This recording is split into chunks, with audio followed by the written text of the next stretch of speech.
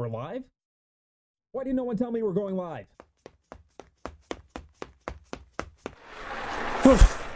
Hello everyone, Toaster here, your third most favorite news correspondent here at Toaster Gaming News. And oh boy, do we have an exclusive story for you today. We here at TGN have been granted an all-inclusive, exclusive tour of the ever-so-famous home base, aka Outpost Toast, from the recent global sensation that's sweeping the Ficsit corporate cable network. Satisfactory Story! Taking us through this magnificent feat of engineering will be our very own Massage 2ABB field correspondent, Chuck DeBabe. Chuck. Are you there, Chuck? Can you hear me? Yes, I'm here, Toast. Ah, there you are, Chuck. We thought we lost you for a second. Well, Chuck, what can you tell us about this tour today? Well, Toast, I think I speak for all of us here when I say that it is truly an honor and a privilege to be granted exclusive access to this incredible facility. From what I've seen so far, it is an extremely intricate structure, and I just can't wait to see how all these complex systems come together. Is there any reason why you're standing T-pose, Chuck? Well, it's a bit chilly out, and I forgot my coat. You're a weirdo, Chuck. Well, she's all yours. Take it away, pal. Well, don't just stand there, Chuck. Say something. Oh, yes. Well, this structure that's behind me, the ever-so-famous Outpost Toast, is an intricate organism of interweaving systems that is responsible for satisfying all of the needs of a Ficsit employed pioneer. It has a massive interior with just tons and tons of storage space. It features a large garage, a train station, drone ports, and it even features cutting-edge advancements in coffee production. But with that out of the way, we'll be starting our journey over here, just outside of the base at this here train station. This train station features 3 separate freight platforms that, from what I'm told, serve absolutely no purpose. Now, they are hooked up to the base's internal item sorter, but from what I'm told, the owner of the space concluded that he could not travel between other train stations scattered around the world without unintentionally loading unnecessary resources onto his freight cars, meaning that his plan of using his own personal train as extra storage space could not work as intended, and this train station serves no other purpose other than just being a simple destination station when using trains as a taxi service. Now, moving around to the outside of the structure, we'll find the plaza just at the front of the building, and from here we can conclude that the owner has no shame or humbleness behind him as he blatantly gloats to the rest of the world of his mediocre achievements by presenting his bronze, silver, and gold trophies on these ridiculously oversized pillars. But from what we can see here is that despite these despicably arrogant achievements, he still fails to hold the golden nut, which I can confirm is in fact the most golden of all nuts. And unlike these 3 pathetic participation awards, here is a trophy that has to actually be earned. Wow, Chuck, you seem awfully fixated on those trophies there. Some may even say jealous. Reporter of the Year award was rightfully mine, Toast. I've won a fair and square, Chuck. We've been over this. Now do your job. Moving on. Just behind this fence over here, we can find a backup generator system, which, based on my calculations, can in no way, shape, or form provide any amount of adequate power to the base. And this suspicion is subsequently confirmed by this sign here, stating that all of the subsystems of this facility must be shut down or else it will trip the fuse in this base. Whoever designed this backup generator system clearly has no idea what they're doing. Now that we've explored the outside of the structure, let's go over a few brief details of it before heading into the garage. This base has a rather brutalist design to it, and that was due to the limited amount of decorative buildables available to the Pioneer at the time. So clearly this base must have been designed somewhere between Ficsit's 3rd or 4th rollout. There are 3 floors to the structure, and it features a garage at the 1st floor, a storage facility and item sorter at the 2nd floor, and finally the command center and the hub structure at the top floor.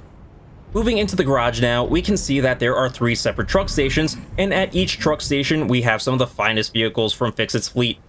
Now, all of these vehicles here would be great methods of personal transportation if it were not for the quite idiotic placement of this structure, being crammed between the Fixmas Village and the Doggo Jerky Factory, and being literally built on a cliff, effectively meaning that there is no possible way to drive one of these vehicles away from the space no matter which direction you go. Clearly, the person who built this structure does not think things through. Now, these truck stations get refueled by batteries, and I've been told that there is a drone port, not at this base, but at the super storage facility that is solely responsible for distributing batteries all across the world. Now, at this base, there is a drone delivery port set up here that accepts the deliveries of those batteries from the super storage, and it then distributes it to these truck stations to keep these vehicles fully fueled. And finally, the truck station's resource outputs are hooked up to the base's item sorter, which we'll take a closer look at in just a bit. Hey, Chuck, you want to go ahead and address the elephant in the room? Or whatever the heck you call that thing? Ah, yes, I'm glad you pointed that out. I'm sure it's the first thing you noticed here when we walked into the garage, and I mean, it's just so glaringly obvious, out of place and in your face, that you really couldn't miss it. That's right, it's the factory cart dispenser over here. That's not what I meant. Yes, this system right here is hooked up to a storage container that is fully stocked with factory carts. Simply just walk up to the dispenser, snag one for yourself, and now you've got your hands on Ficsit most efficient form of transportation at no charge to you. Let's take a stroll into the hallway over here, and we can see the hypertube elevator system next to the stairwell, and right next to that we also have our light controls, which has been set to this hideous magenta color to contrast the blindingly bright cyan color of the building. I can only assume that this is intentional, and draws the conclusion that the owner of this facility has fallen into a deep delusional temptation of 80s synthwave. Hold on there just a second, Chuck. Seeing you in that pink light, I can only notice that those breasts of yours are getting quite plump. Well, Toast, you know how conscious I am of my weight, and I'm pretty sure that also warrants a formal complaint. Well, Chuck, you can submit that formal complaint directly to HR, and I'll be sure that it goes into the shredder along with your next paycheck. But don't let me hold you up there, Chuck. Let's keep it going. I hate this job. Yes, let's hop into this hypertube elevator and take it up to the second floor so we can get a closer look at this storage room. Here you can see that this storage room is well stocked with all the necessities.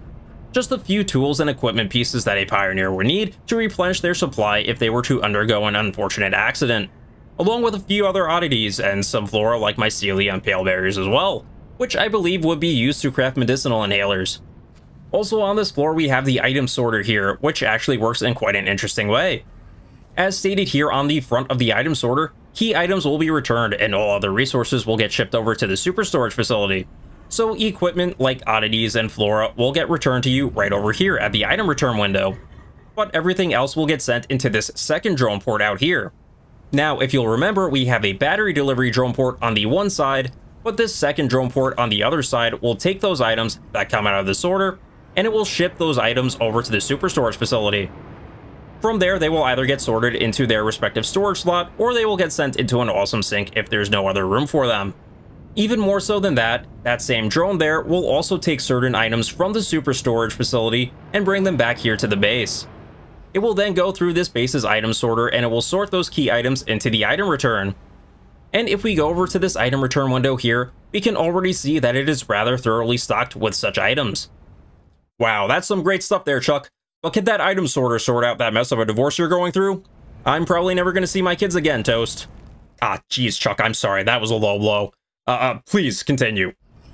Yes, finally, moving up to the top floor, we're brought into this window-clad room that features some workbenches for handheld tinkering, a MAM for planetary-based research, and lastly, Ficsit Awesome Shop. Ficsit reminds all employees that there's absolutely no refunds. That has been corporately mandated to be installed conveniently within 20 feet of every Pioneer's hub base. Taking a walk up this ramp, we have a window to an awesome sink, which allows the base owner to easily grab his hard-earned scripts, which I surprisingly have to admire as it is especially convenient during inclement weather.